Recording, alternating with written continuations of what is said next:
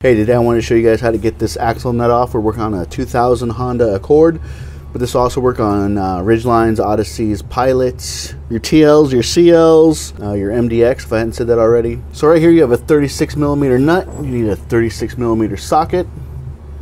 You can buy these at Lowe's. I'll put a picture up of one right now. I know some BMW applications have a 36mm 12-point.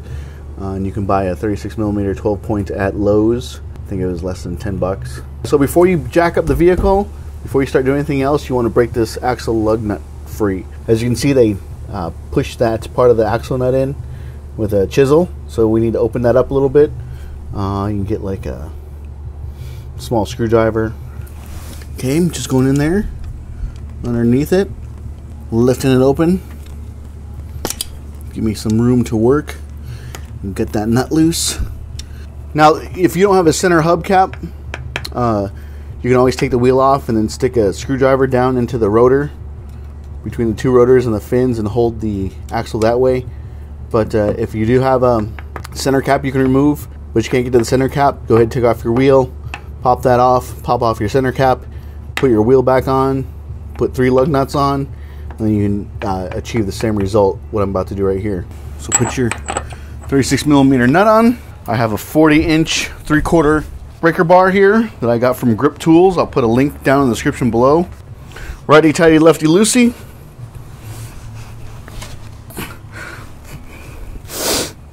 You're gonna make me stay on this thing, huh?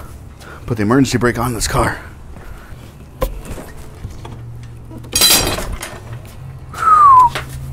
No! Sheared off my Harbor Freight 3/4 to 1/2 inch reducer. Oh man, I picked this up from Harbor Freight for less than, oh what, the whole set it came with 3. This reducer was $6, I think, maybe. And I put a little bit of pressure on there and it snaps right off. The other parts inside the socket. Man, piece of junk from Harbor Freight. What a joke. Harbor Freight, you're going to review about this, dude. My buddy Dennis is going to be pleased with this one as well. So there you go. There's a tool review from Harbor Freight on not to buy their 1/2 inch, or not to buy their 3/4 to 1/2 inch reducer. Because it just breaks. It breaks. Alright, so I'm going to have to bust out my 1/2 inch 1/2 inch Harbor Freight breaker bar again. Let's see if this one breaks. Get my cheater bar here. Make sure that's good and tight.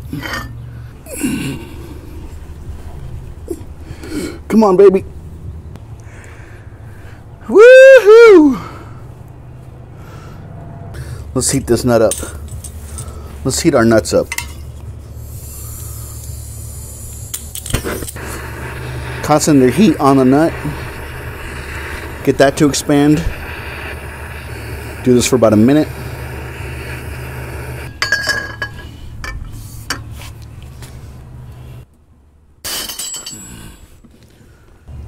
Oh my goodness, no!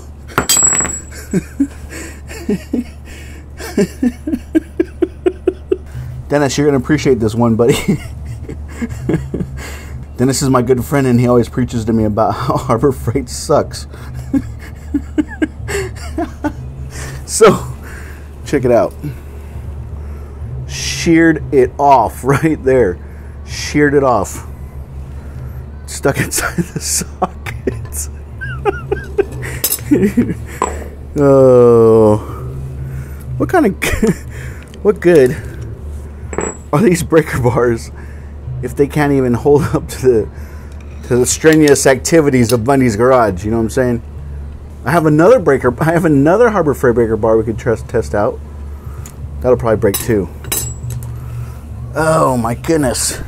I can't get this thing off. You know what, let's try one more thing. I'm gonna try my impact. We'll see if that does it. It may or may not. I'm suspecting not, but I gotta try it. So I have my dad's Craftsman 1/2 inch impact gun. Let's see if I can break it loose with this.